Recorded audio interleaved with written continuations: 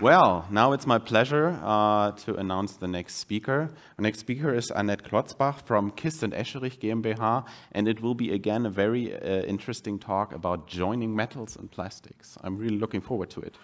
Thank you very much.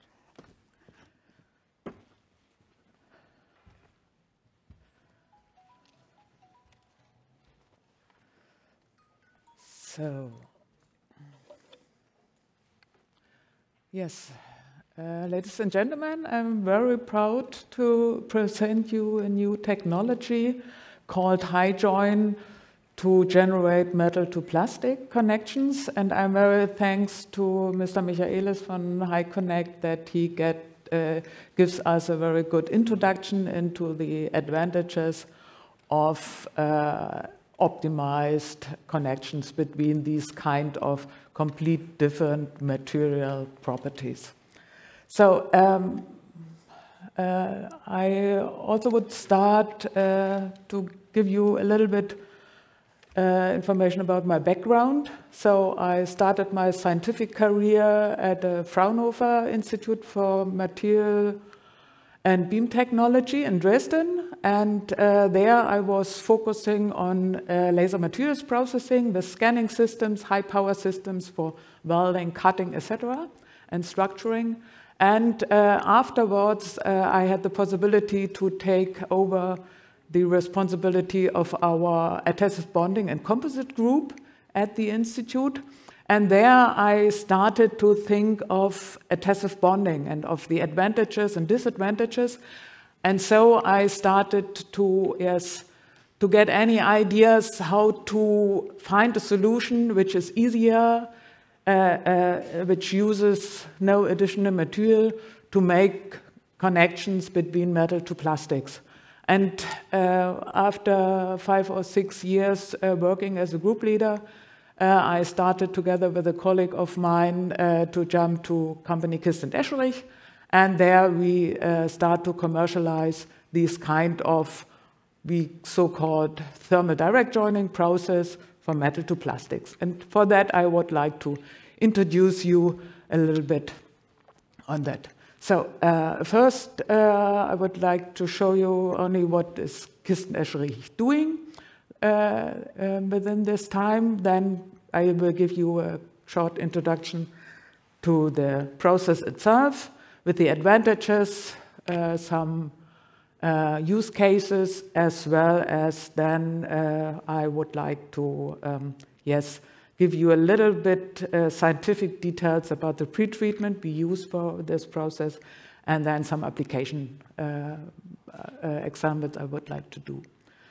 So KIST and ESCHERICH, these are leading experts in static control and surface cleaning systems. So, and they are on the market since 40 years. And last year we started to enlarge our product portfolio, which was actually mostly from, is there also a pointer there? A laser pointer? Oh, sorry. Okay. So our product portfolio are integrable cleaning systems like here to be seen, construction systems, and specialized for customer solutions. We develop also special machines for cleaning. And what we do right now, we start to offering joining machines for that. So the process I'd like to introduce to you is so-called thermal direct joining. So we have a metal part on the bottom side here, the gray part, and then the plastic part. And we press both parts together. And by pressing these parts together, we in situ heat up the metal part locally by induction heating. And then the plastic part, the black one here, can melt and can wet the metal surface. And after cooling down, we have the connection. So, and as you can imagine, a PP material, for example, will not wet very, very properly on the metal surface, and that's why we need the pretreatment. Metal pretreatment we do, this can be a typical activation process, a coating, a primer solution, or it can be also a roughening process. and laser can be a good solution for that. So, but the joining process itself, these are these 3 steps.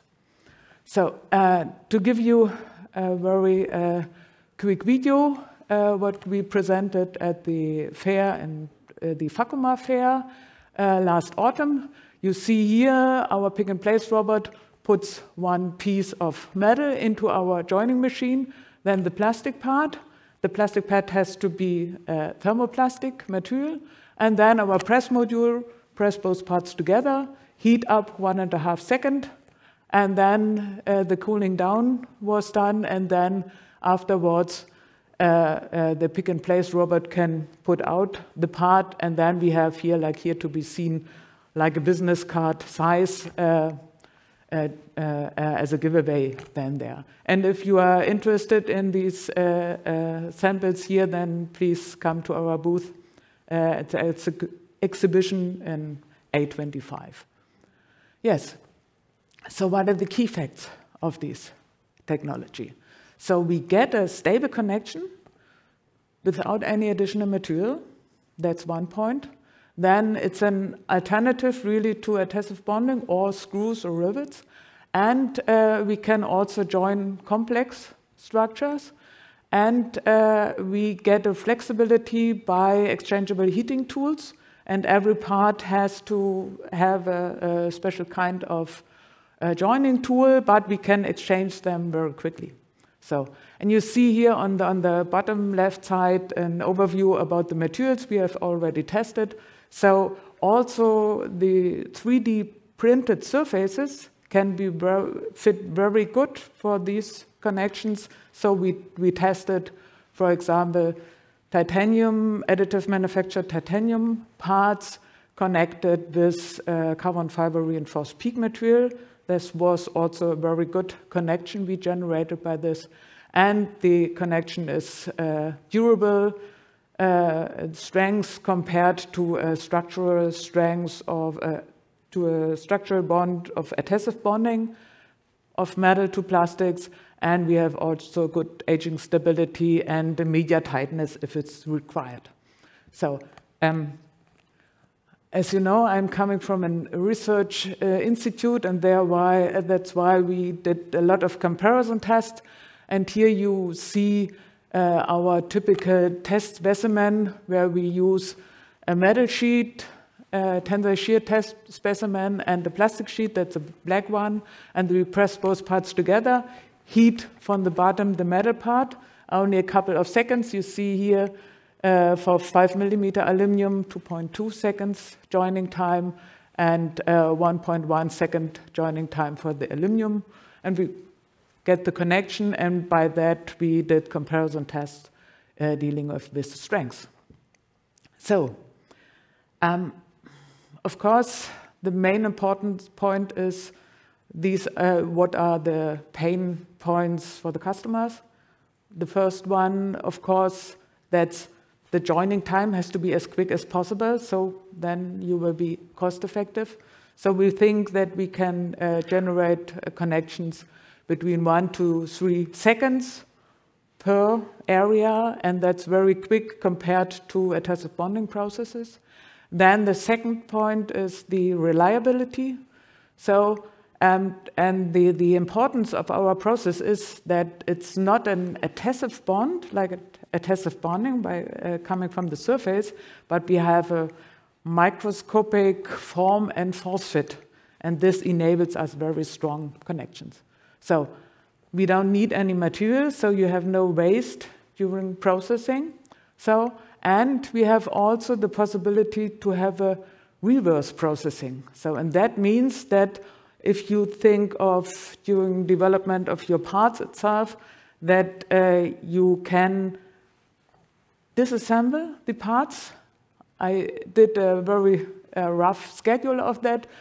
The gray one, for example, are the metal parts, the blue one, the plastic parts. So by assembly, we press both parts together, heat up, and then the connection is done. And by disassembly, we heat up the parts and put the parts out of the way, and then we have really a good, recycling and repair strategy. So, And nevertheless, also material and energy consumption is very important, actually. So, and we did also some life cycle analysis on that because of our process by induction heating only locally the area we would like to connect, we are very, effective by heating and then cooling down of the parts itself. So, to classify to all the other possibilities to make connection between metal to plastics, I tried to do this kind of sketch here. High productivity, of course, screws, rivets, so these are very, very good. Part complexity, there the adhesive bonding process is good, and we think that we are here a little bit between, of course, on the upper right side, as it has to be. So, and we have the advantage, especially also in combination with the in-mold assembly system, that we don't need additional material, and we also have a possibility to disassembly or dismount very quickly. So, 2 words about the strengths, how we can improve the strengths. So, you see on the left-hand side, which is possible to do. We, as I have told you, focus mostly on laser structuring. I will show you also that it could be a very quick process itself. And, but we can also use chemical etching or other systems. This is one image or video where you see every time where you see the lightning of the laser beam. This is a 55 by 15 millimeter structuring process, and for these kind of business cards like giveaways. And so you can imagine that it's a very quick pretreatment process. It's not comparable to an adhesive bonding process, a pretreatment process, because it's very rough structuring, which enables us these high strengths. So we did comparison tests, then also based on the DIN ISO 1465. I would like to jump a little bit quicker over that. If you are interested in, I can also share the slides of that. So you see here, we did all the parameters compared with a PA6, glass fiber reinforced PA6 matrix material, 2 millimeter, in combination with a 2 millimeter aluminum. And what we see here, of course, if we do joining with the blank substrate, there's no connection at all. Sandblasting, it's okay, but we can double this by a laser treatment, pretreatment process. And as you see here, we also tested different kind of materials, also with different strengths we generated. And we did also some tests on head pole testing, which is also interesting to know. And yes, and there we find also that it's also good to use kind of laser structuring to have this kind of interconnection between metal to plastics. Range of services we offer, yes, starting from feasibility tests of the material can be connected, then prototyping, and then building the machines for you. And yes, yes, I think the video doesn't, the integration is not possible. Maybe you can start the video on the right-hand side, yes. So this is one video on the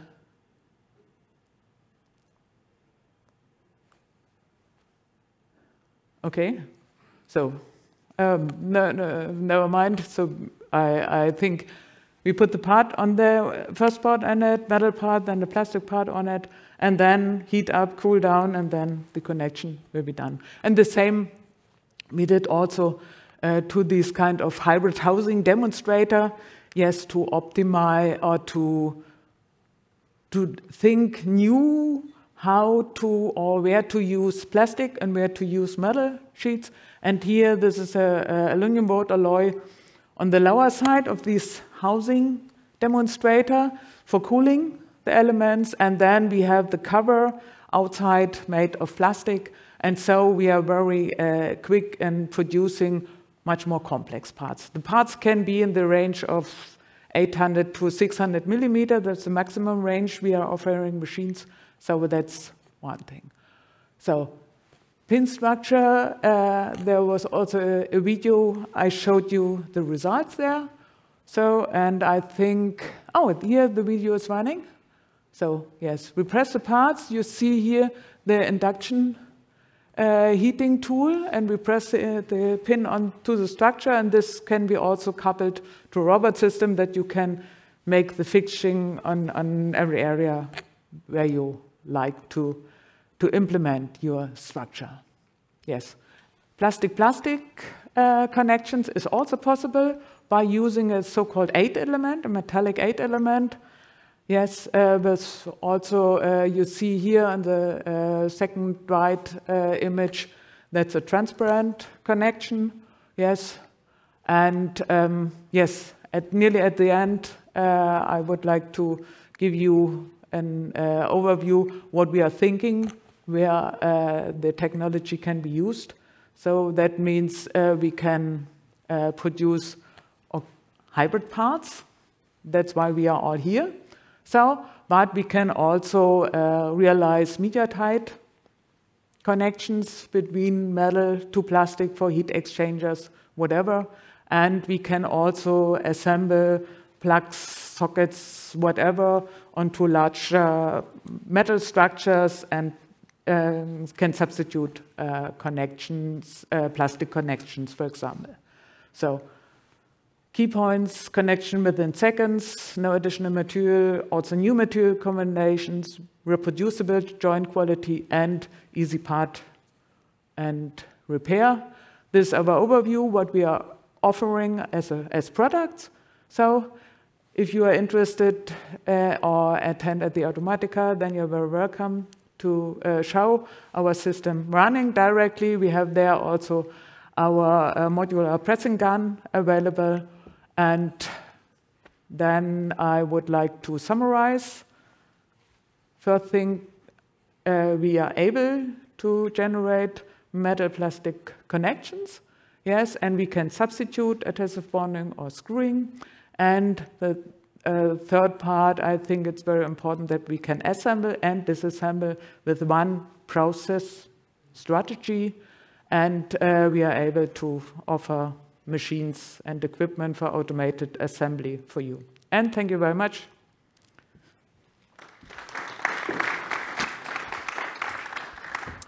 Yes, thank you very much, Ms. Klotzbach, for this great presentation. I do have a few questions, but before I ask them, I want to give the audience a chance. I don't see a question for now, so I start. Thank you very much again. I think, just a comment, I think we need technologies like the ones that you've shown, because you mentioned it, I think the key is also the disassembly potential and the capability, just heat it up and put it apart. I was wondering during your presentation, okay, how does the pre-treatment work? Then you showed your laser machine to increase the roughness, get it onto the part. What about more complex structures? So I was wondering, you were showing your controlled environment with the flat plates. What happens if I get more curved, more complex parts? And is it possible? I think on the last slide you have indicated a project already, or product, or shown a product already.